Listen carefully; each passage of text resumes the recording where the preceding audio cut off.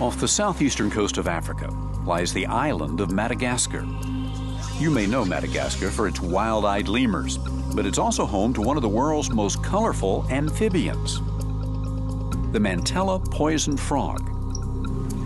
Poison frogs aren't born poisonous, but rather they're proof of the old saying, you are what you eat. Their toxins come from something in their diet, which is largely ants, millipedes, and mites. But which of those insects is it exactly? And will a collapse of insect diversity threaten the frog's ability to survive?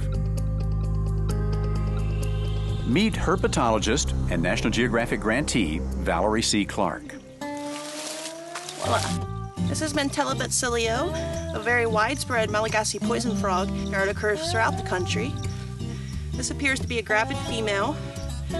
How do I know? Because it's just very, very fat, and this is the season for love.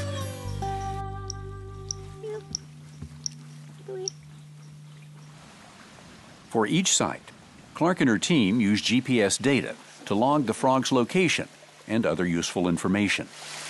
We're right at sea level.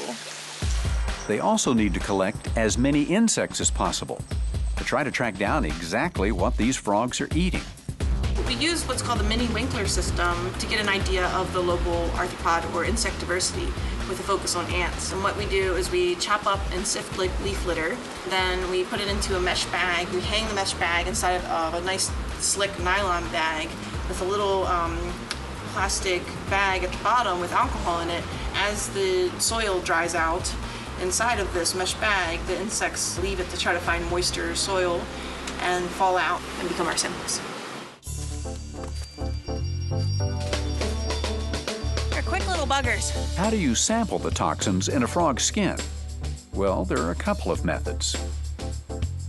On this trip, I've just been taking alcohol on like a little tissue and wiping their backs to get some additional samples to look at variability in individual poison frogs at different sites.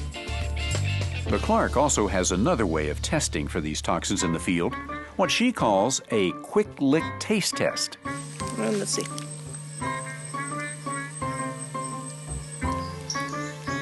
Oh, it's definitely bitter.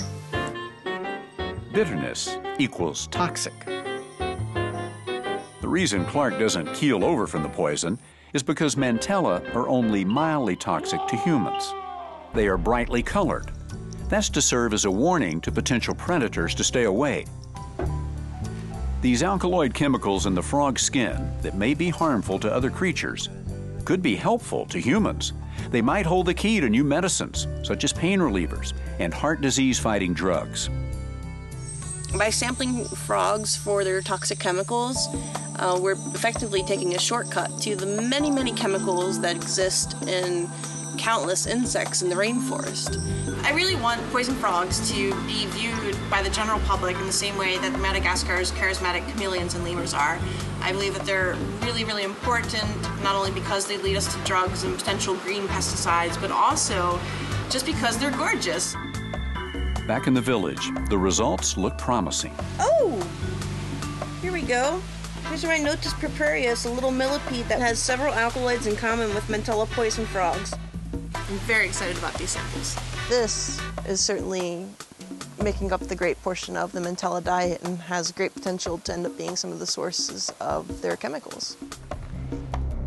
In order for the frog's toxins to be effective, they need a variety of prey to dine on. The bigger the forest, the more insects to choose from. The frogs have more of these different chemicals in undisturbed primary rainforest, which is just another reason to show that as we start to disturb rainforest and cut them down, there are less toxic chemicals that have the potential for drug development. So the more primary forest that we have, the better chance we have of finding new drug leads. Near the end of her journey, Clark has collected 500 tubes of insects. These are dietary footprints that could lead her to some sources of the frog's toxins. I believe that understanding factors that affect Mantella distribution is critical for designing good conservation strategies. Clearly, she has a lot of lab work ahead of her, but already she's coming to one conclusion. In order to save the poison frogs of Madagascar, people will have to save the habitat with its diversity of insects.